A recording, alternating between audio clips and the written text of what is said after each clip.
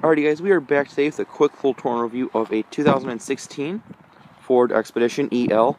Now this one is the King Ranch, so it is top of the line here. I think it's the most expensive as you can get because it is the EL and all that stuff. But we'll get started here. This is a tuxedo black exterior.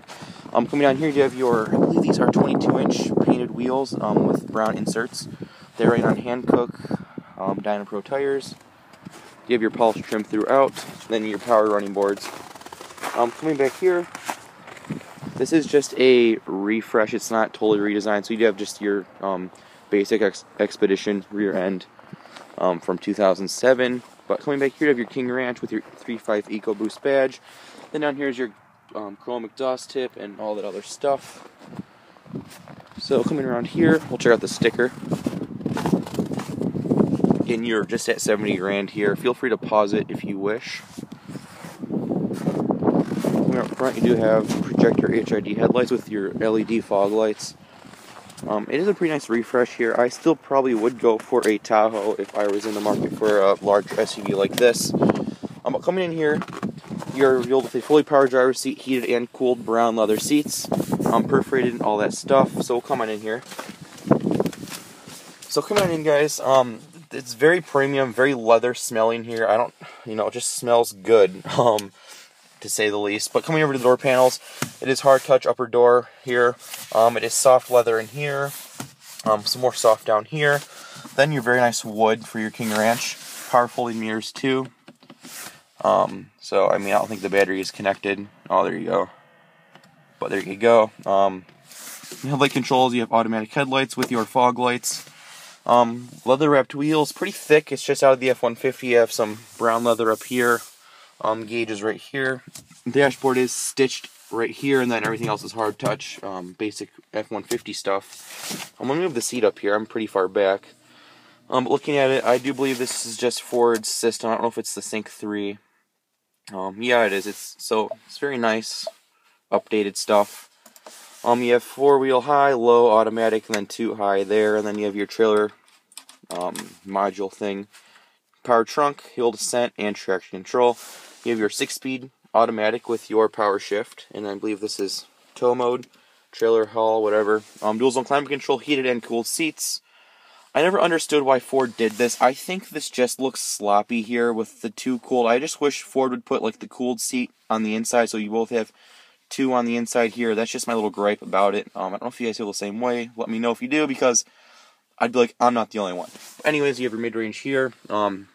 Auto-dimming mirror, sunroof, HomeLink, all your stuff up there. Your King Ranch embroidered console, very large. You have some netting in there, USB, all the goodies. And this wood is pretty nicely grained. You can actually feel the graining in it.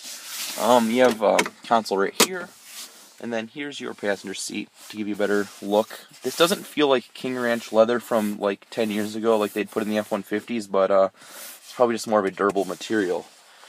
So we'll come on out of this one. We don't need to pop the hood because we've all seen the 3.5 EcoBoost, so nothing special there. So we'll unlock all the doors.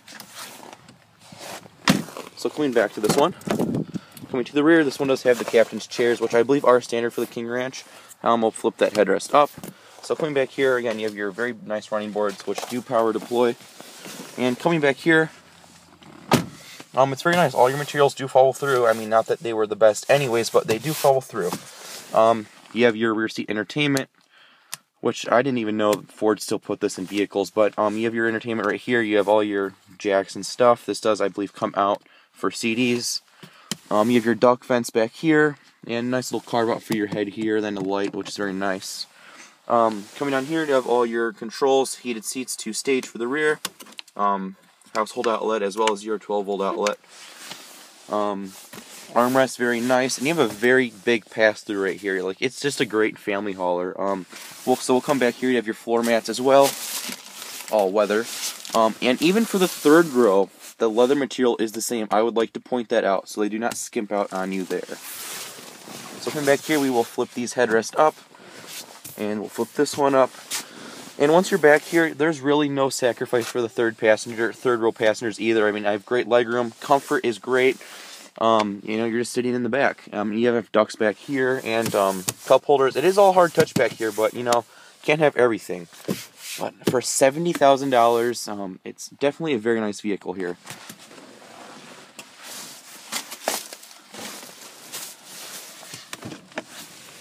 And you have airbags in the pillars right here too.